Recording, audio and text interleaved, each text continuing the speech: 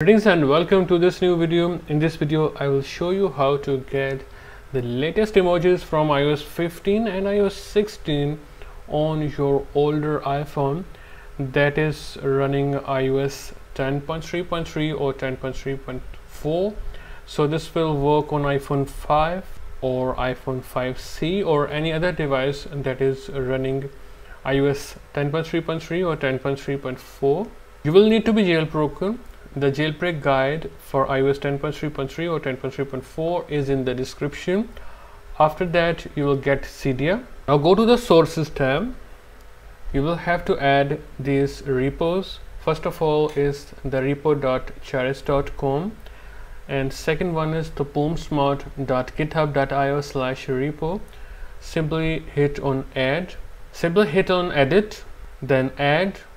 Now just put the address here and click add source. I have already added these sources. So now open the boomsmart's repo, go to all packages and find here a package called Emoji Font Manager. Simply install this package onto your device. Click install, confirm. Now simply restart Springboard. After the respring, go back in and again open Cydia. Now again go to sources and go to the boomsmart's repo, all packages. Now you will have to install another package called Emoji iOS 15.4 EFM.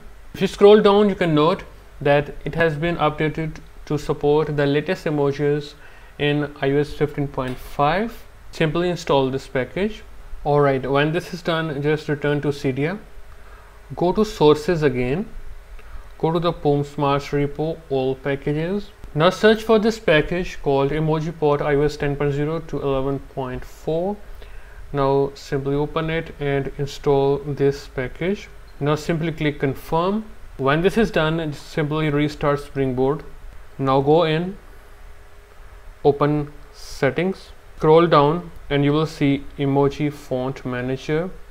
It will be set to default. Set it to Emoji 15.4 and hit respring. You are back.